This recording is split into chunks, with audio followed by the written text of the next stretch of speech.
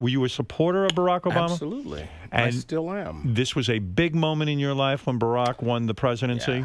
Yeah, it was incredible. It was incredible. I went to the inauguration. You did? You know. Oh yeah. You know. Is that because you were a supporter? Were you invited? It was more an act of emotion, you know, because, you know, the night of the election, you know, my wife and I am crying like going, I'm going to the inauguration, you know, and it's a week later. She's like, are you serious? Because we got to start now getting those tickets, which was just a, you know, slippery slope into hell. You were so overwhelmed with emotion. First black president. Who would ever imagine in our lifetime we would see this? And you're proud of the country for not voting racially. I didn't know. I really didn't know if we were ready as a country, if it was going to go down, until it actually went down. I mean, it was an incredible night. So you say to your wife in that moment of euphoria, listen, baby, we're going to the inauguration. We're going to be there. I'm going to be there.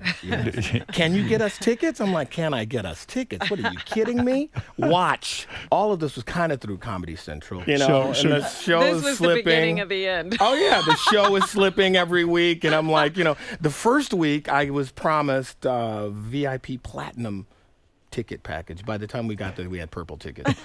Everybody had. So what does it mean when your ratings are slipping and now you can't get a great seat? Was it hard for you? Were you so far back you couldn't see? Were you in Washington, D.C.? Here's what happened. I got a plane ticket, which you couldn't get. And then I got a hotel room, you know, which you could not get. And then the PR chick starts calling going, look, there's kind of a problem. I'm like, all right, you're freaking me out now because I've spent thousands of dollars.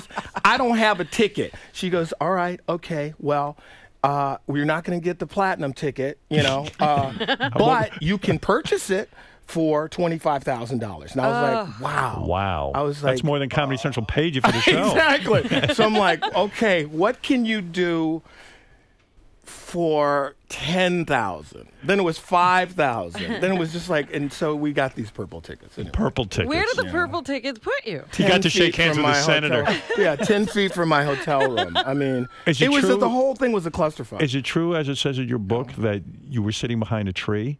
I was standing in front of a tree. Standing. That was in front of the Jumbotron. I never saw Barack Obama. I never saw the stage.